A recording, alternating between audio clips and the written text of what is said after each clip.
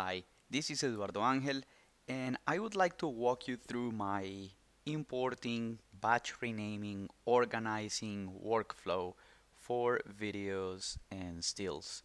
And this is the workflow that I have been fine-tuning pretty much every day for several weeks as I am traveling around the world. So I have to rely on a very simple yet complete workflow. So the first step is to insert your memory card. The second step, I'm going to be using Adobe Creative Cloud applications. As you can see, I have Adobe Bridge, Adobe Lightroom, Premiere Pro, and Media Encoder. Those four are going to be my main applications for this workflow. So I'm going to launch Adobe Bridge. And as soon as it launches, it shows me what's on my desktop.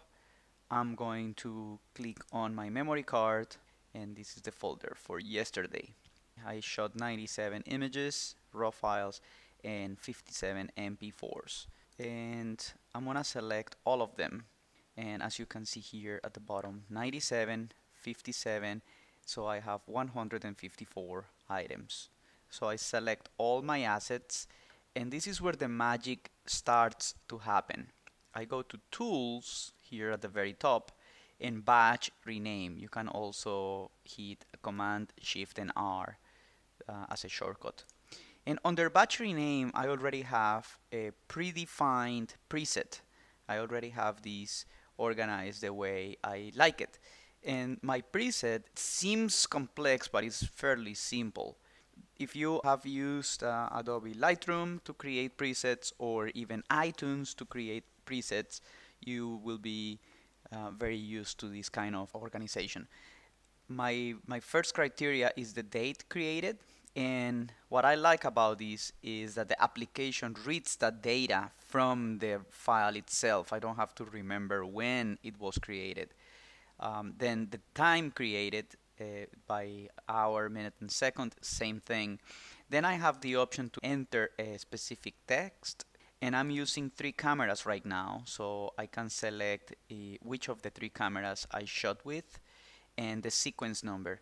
And in the past, I have used sequence numbers for the whole project, but because I'm gonna be working with the same assets for about a year, I chose to create the sequence numbers per day per camera. So each camera will start at 1 till the last image or video created on that specific day.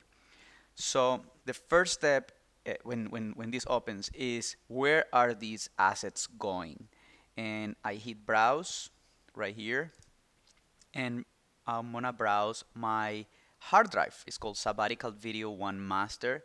Inside I have a folder called Original Assets, and inside I have original footage. Inside original footage, as you can see here, I organize all my assets by day and by camera. And here you see 1, 3, 6, 7, 10. Here 1, 2, 3, 4, 5, 6. 2, 4, 6, 7. If they're missing, it's because I deleted them afterwards. So at this point, I'm downloading everything, and then I make a backup of all my assets. Then I go to Adobe Premiere Pro and or Lightroom and start editing and deleting stuff. But at this point, I'm gonna dump all my assets from yesterday from one camera into this folder. So under original footage, I'm gonna create 2016, and yesterday was September 9th, and this was my camera B. And sequence number, I start with 1. And you can see here at the bottom how the file naming will work. Instead of having p10.10.373.mp4, which means absolutely nothing to me, it will be named the date, the time, the place, the camera, and the sequence number. It sounds like a long file name, but after 10 months working on the same project, it will be extremely helpful. And here, the destination folder, I can rename the files in the same folder, which doesn't really work because I'm copying the files directly from the memory card. I can move them to another folder, which could work, but then I have to move them back to my hard drive. Or I can copy them to my external hard drive, which is what I want. I want to copy the assets from my memory card to my external hard drive and batch rename. Let's do some movie magic here and speed this up a little bit. Great. So we copied the files from the memory card to the external hard drive, and as doing so, we batch rename all these files. Let's triple check.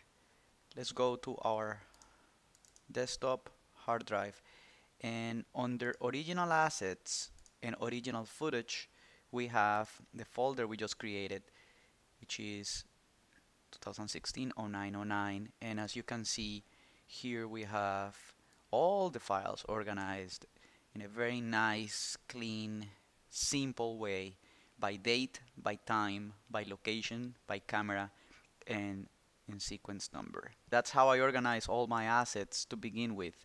The next step is to import these files, the stills, into Adobe Lightroom and create proxies so we can cut all these files on a laptop as we are traveling the world.